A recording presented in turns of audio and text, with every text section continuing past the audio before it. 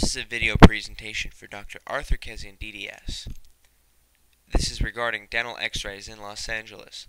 Dental x-rays are an excellent way to visualize problems in the tooth without actually being able to see them.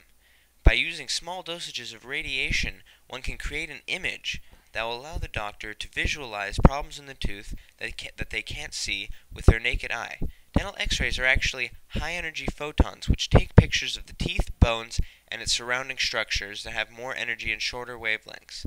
It is a great way to check out cavities in the teeth, underlying dental structures, bone defects, and impacted wisdom teeth. And dental x-rays play an integral role in diagnosing a dental problem. So please, visit our website or call our office for more information about dental x-rays for you.